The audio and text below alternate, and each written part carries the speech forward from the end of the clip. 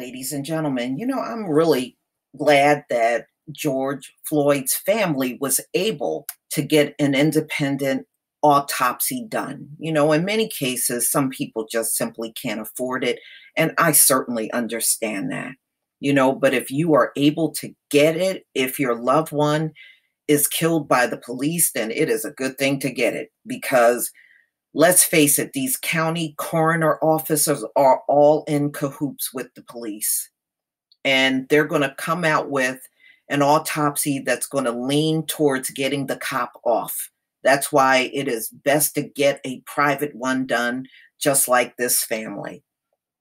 This is Forbes, June 1st, 2020. Families autopsy finds George Floyd died by homicide caused by asphyxia.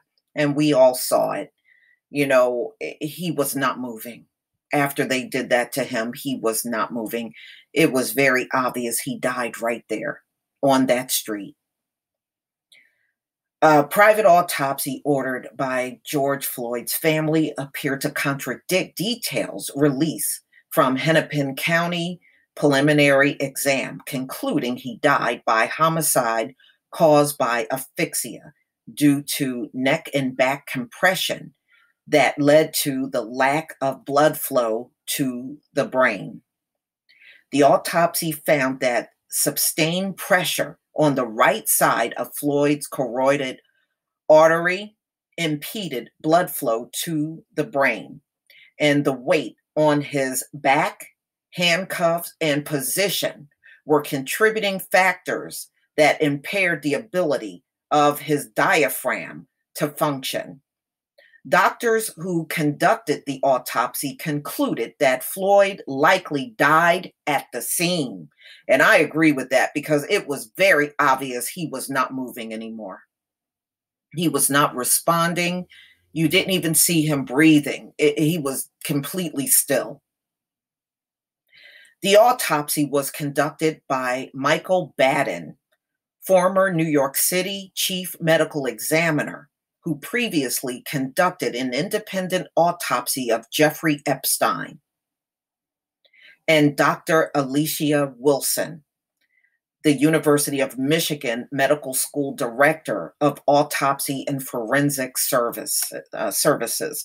The criminal complaint against former Minneapolis police officer Derek Chauvin, who was arrested and charged with third-degree murder and manslaughter last Friday, which is not the appropriate charge at all, cited a preliminary autopsy report showing that there were no physical findings that support a diagnosis of traumatic asphyxia or strangulation.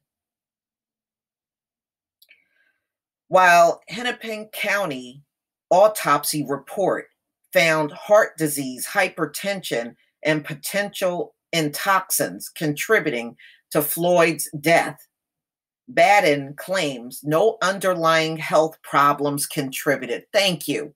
You see how they're trying to get these cops out? Oh, well, he already had a bad heart and hypertension, and he already, had heart disease, and he had intoxins. And you see how they're trying to get the cops off? This is why you can never rely on the county to do these autopsies when there's any kind of death by cop. You see how they put that in as contributing factors of his death, and we clearly see on the video how he died.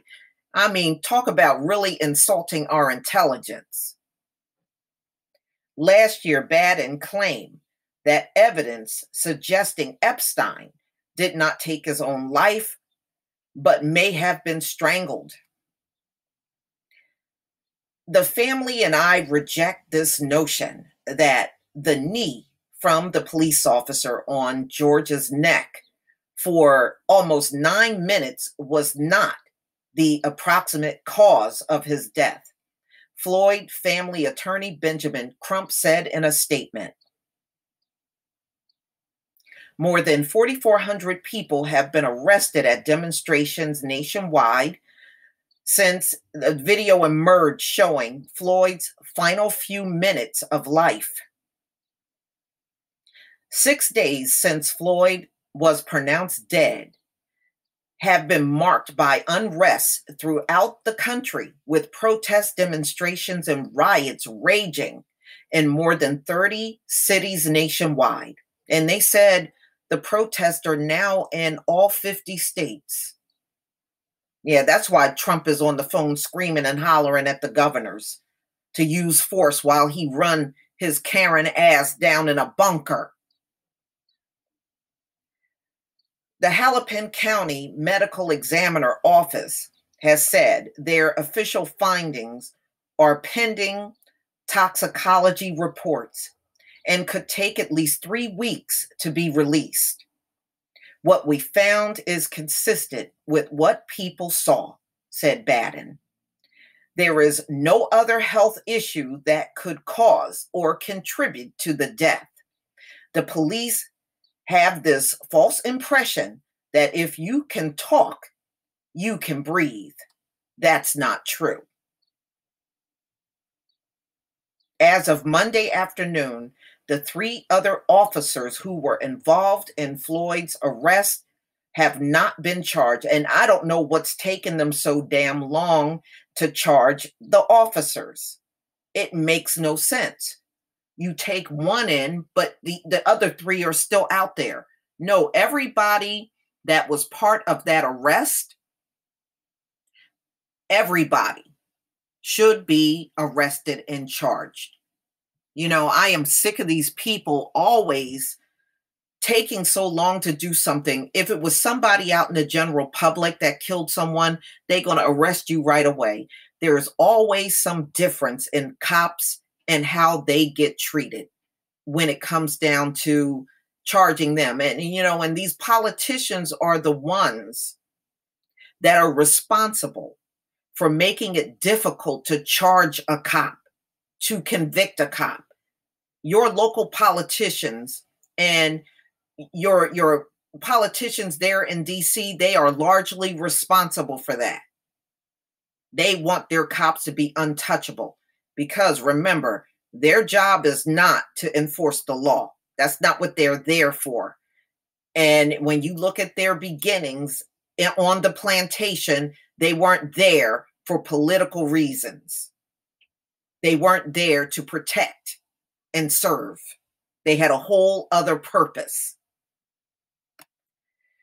Ladies and gentlemen, please tell me what you think about this latest news on the autopsy of George Floyd. May he rest in peace. His funeral will be held in Houston this coming Saturday. And I read an article earlier that the Houston police has offered to escort the family and George's body on Saturday. I don't know if they ever took him up on it or not. Please leave your comment and subscribe. Don't forget to hit on the notification bell, and I'll see you on the next video. Peace, family.